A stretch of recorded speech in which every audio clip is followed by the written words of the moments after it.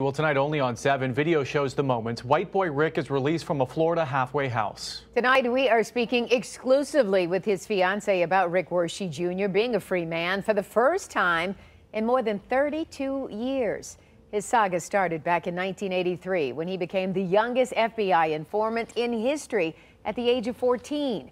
In 1987, he was arrested for possessing cocaine and sentenced to life in prison in 1988. Wershey Jr. was released from a Michigan prison in 2017, then sent to a Florida halfway house.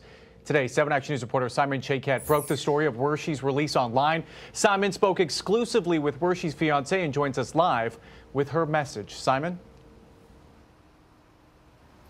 Yeah, Alan, Carolyn, such a powerful moment earlier today. 10:45 this morning, Rick Wershey Jr. went free, something he's been waiting so long for, and he went right into the arms of his fiancée.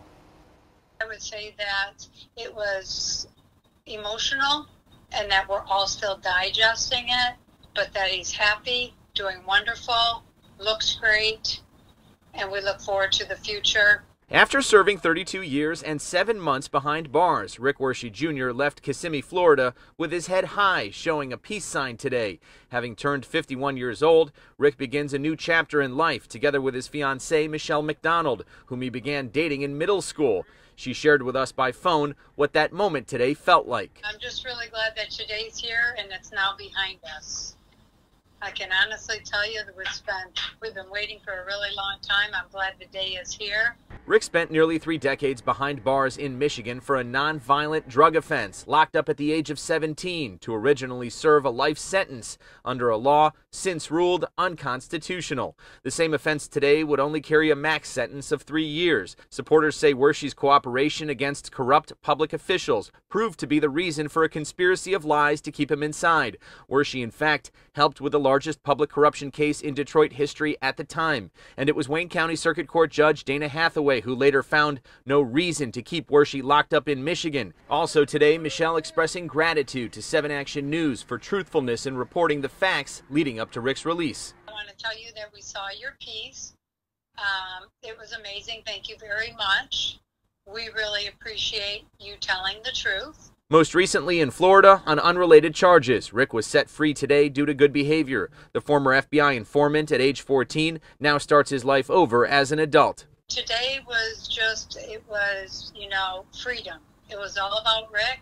It was wonderful. He looks great. He's healthy. He's energetic. Rick truly has so much to look forward to. He is also a father and grandfather. Back to you guys.